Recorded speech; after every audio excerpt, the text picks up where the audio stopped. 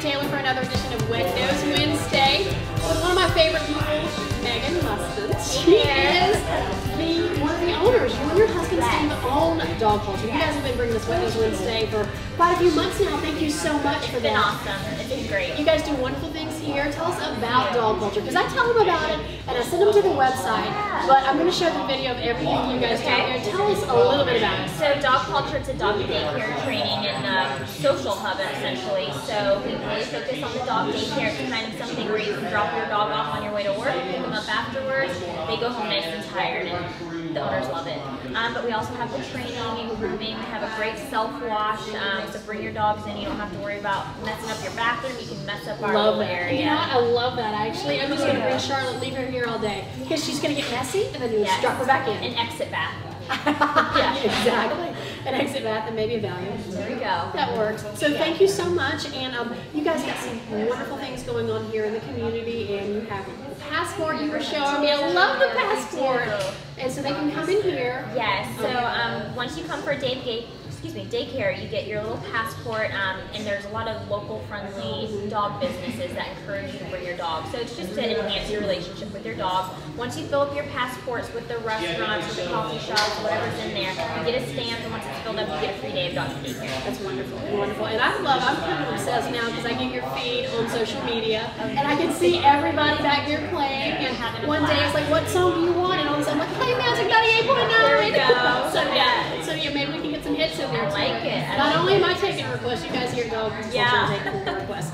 Thank you so much. We are actually going to talk about the Canine and Fetch unit from GHS Children's Hospital. We're going to be meeting some of those dogs a little bit later on. And Wet Nose Wednesday, you know that we find homes for rescue animals, and we appreciate all that you guys do with that. And so you guys actually hosted the kickoff party for Radiothon this year. So what we're going to ask is, instead of helping us find homes for the homeless animal, for this week there are homeless animals that need great homes, but there are these wonderful dogs that are doing some wonderful things for these kids who can't be home right now.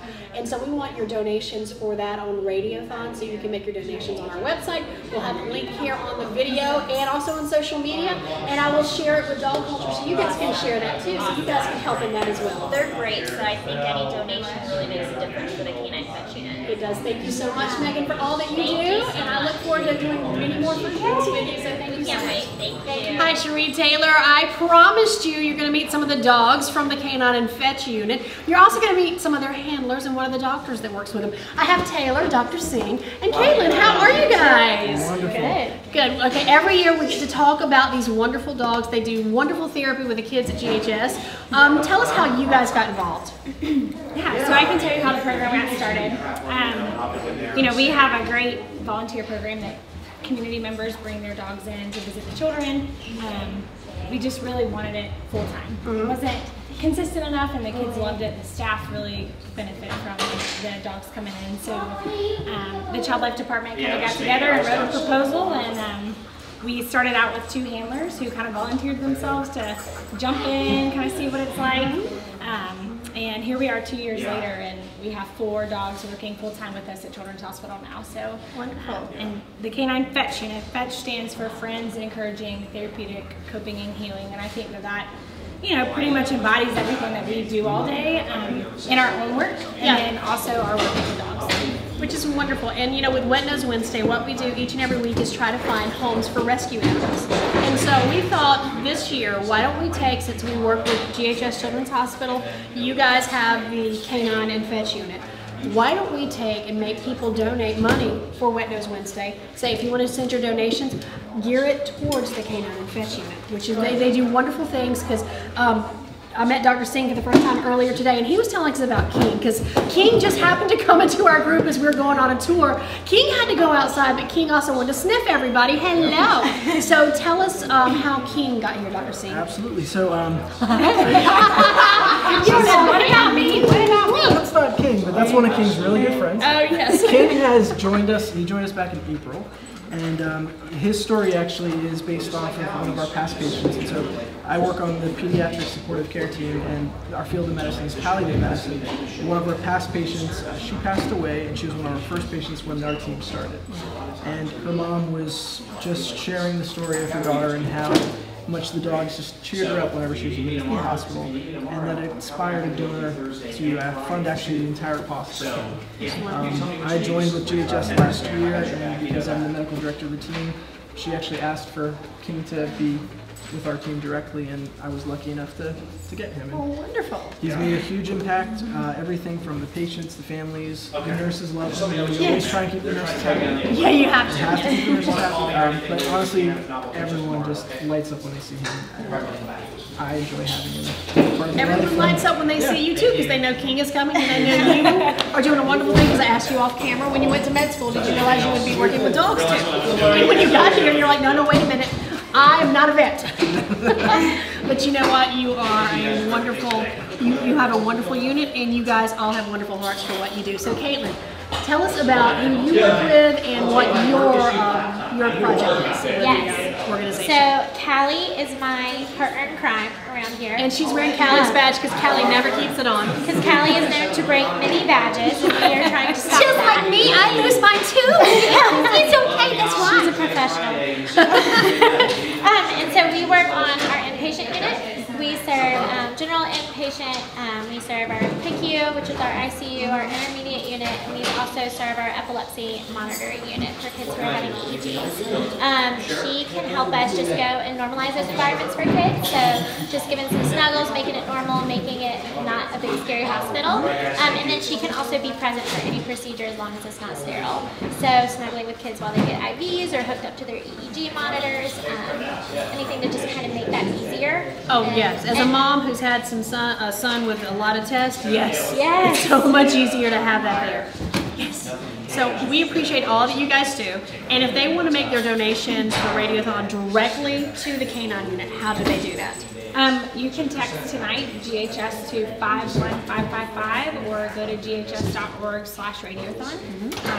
And then, of course, if it's after Radiothon, you can always go to our virtual toy drive, and the dogs have their own account on there that they can give directly to them. And this money goes to their vet bills. These dogs have to be bathed once a week or more. They have a special diet. Yeah, we have Except to for a certain item they had earlier. Dr. Singh, the doctor. They get to cheat a little bit. He likes a little bit of pizza down there. Every once in a while.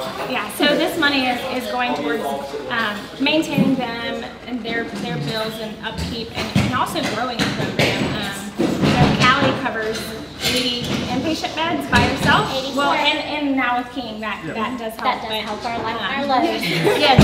But imagine how many kids, that are missed daily because, just their busy schedules are, and so we are constantly looking for a good place for another dog to be. Absolutely, because you have the campus on Grove, but you also have the Katelyn campus, and you have other campuses.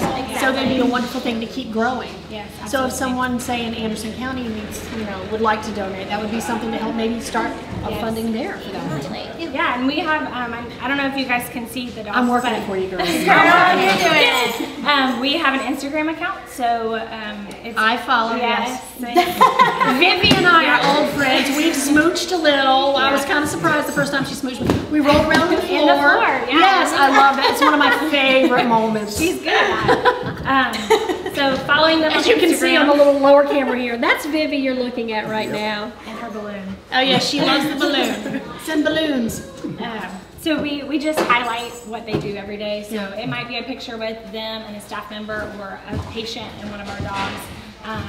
And gives a little bit of an insight to people who don't get to work with us every day on exactly what they do. And it also shows fun things like this, or going on the boat, on the weekend, and just being, a regular dog. So we have that Instagram account to show people what they do and raise awareness and to, just build the program. And just because I know I'm going to ask you guys this at Radiothon, but I also want to grab the people that maybe in their offices and can't hear during Radiothon. How much initially does it cost to get one of these dogs? $25,000. Yes, it is. It's a pricey adventure. If we can speak a little bit about how the dogs are trained, they actually are bred specifically for this purpose. Yeah. And so as soon as the puppies are born, they get examined to see are they good candidates for future breeders, or are they better suited for service, therapy, or facility dog purposes. And then around 7 weeks of life, they actually are separated from their parents and they're put into foster homes. And then their job is then to get to the training camp every single day, Monday through Friday, and get trained on how to be calm and cool and just the sweetest dog in the entire world. They are.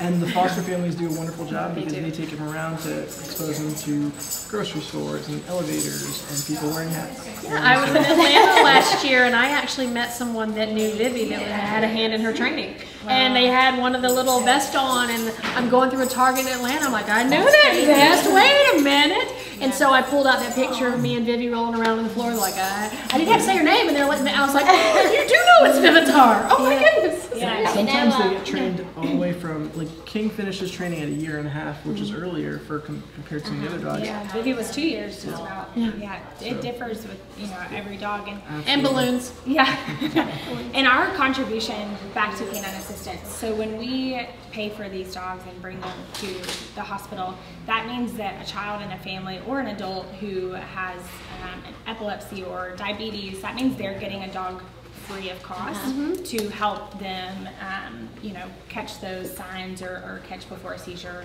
And that's what the Dream Cap's all about. That's why we do it. So think about how many people really and truly that your dollars are really affecting. I mean, not only is it within GHS Children's Hospital, it's everywhere. Yeah, nationwide. It does help. Yeah, we appreciate you and all that you've done for us. And oh no, we appreciate you guys. You guys. I'm a mom, and I've had, Austin's never had to stay in the hospital, but he's been in the ER and he's going out for testing, and at your campus as well as the Patewood. And so, without Child Life, it would have just been painful. You can ask some of the Child Life people. So he knows Emily firsthand. Emily knows him. So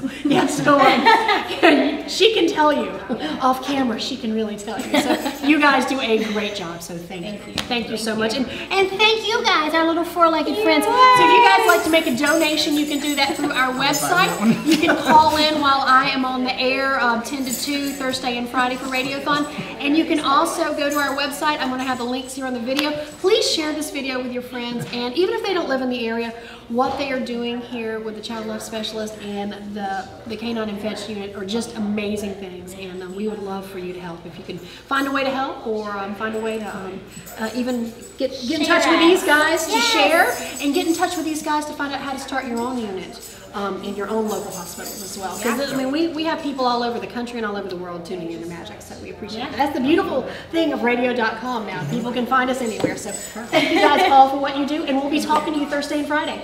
Sure. Thank you. And we'll be getting doggy smooches then too. I want to thank you for joining Wet Nose Wednesday. And normally we have Misbehaving Honey Bones donate a basket to each new rescue, but she has some natural whole treats that she has, so I will drop those off to you guys. Aww. So you can have them for you guys. I have some in the studio just for you. And so we're going to say thank you to Misbehaving Honey Bones for that. And we're going to say thank you to our friends that you met here, Megan at Dog Culture, 627 West Washington Street in Greenville. Thank you for bringing us Wet Nose Wednesday. I'm looking at the camera and saying it, but Megan's right over here. Megan, thank you so much. You met her earlier.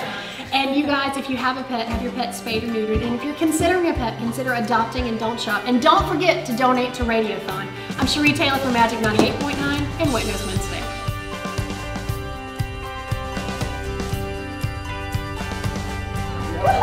We'll bring Vivi, we'll bring you some more balloons. You want some meat-flavored balloons? Can we do that, Courtney? Can we get her some meat-flavored balloons? Yes. That would be the kind of... King's like, toys! King got a toy. Well, thank you for joining us from Wet Nose Wednesday. This is usually how I buy stuff. You just pick stuff. Oh, that's perfect.